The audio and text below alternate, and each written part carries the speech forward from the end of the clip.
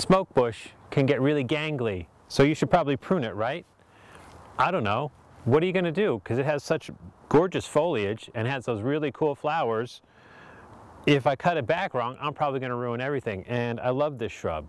So I've come to the Tower Hill Botanic Garden in Boylston, Mass, and JoAnn Viera is going to show me how to prune their smoke bush so I don't make any mistakes on mine.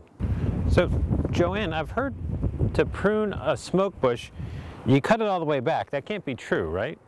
Well, that is one of the ways to prune it, actually. That's the way we've treated this one. This is a hybrid Catinus grace, and we really want to see the beautiful leaves on this. It has incredible fall color, so we want that right in our faces, as opposed to being 15 feet tall. So we cut it right to the ground.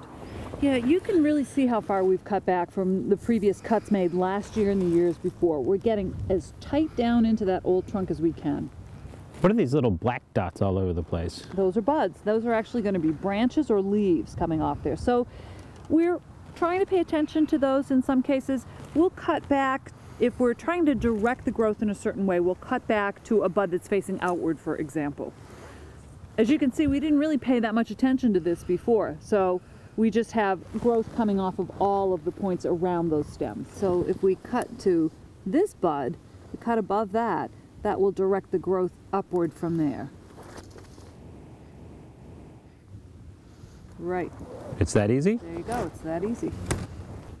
So I make those cuts all over the shrub? That's right, all over. Take it all out of there. Except watch out for the sap while you're cutting. Is that going to sting me or anything? Well, it may give you some stains. Shouldn't cause you a physical problem, but okay. Messy. Just a little sticky. Yeah. Okay.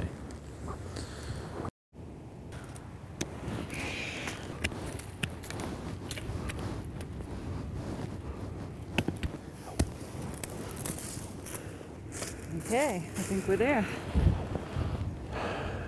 Did I just kill your shrub? No, it may look it now, but come back in a couple of months, you'll see. You promise? Great, promise. Okay.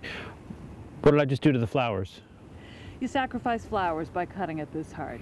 True, if you really want those really fun smoke-like panicles of flowers, leave some of those old stems. So cut half of it back, leave half? Yep. You sure it's going to grow back? I'm sure. She promises.